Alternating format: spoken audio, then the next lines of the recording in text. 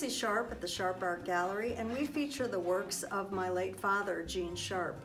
We'd love to give you a tour today while we're temporarily closed.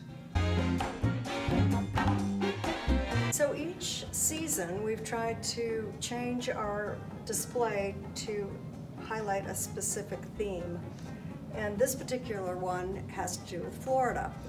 My parents, every winter after they retired, would go down to Crystal River, which is on the Gulf Coast, and enjoy the nature and the manatees and the egrets and the climate of that part of Florida.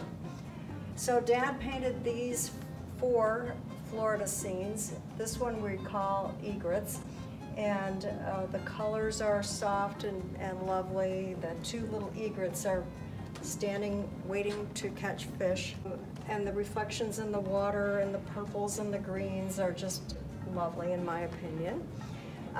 This painting is in a canal right near where they lived, and a woman is standing at the end of her boat fishing. This is probably painted from their dock right by where they lived. These sedge grasses are reminiscent of the landscape. That's not really a beach area, it's more of a nature wildlife area, as well as this one too with the egret flying and the purples and pinks of the sky.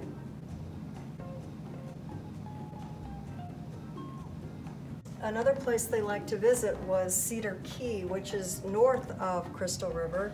And one year, Dad did a number of little drawings and made them into note cards.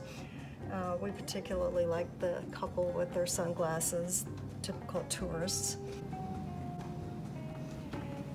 Finally, we found this painting, which is back actually from the 60s, I believe.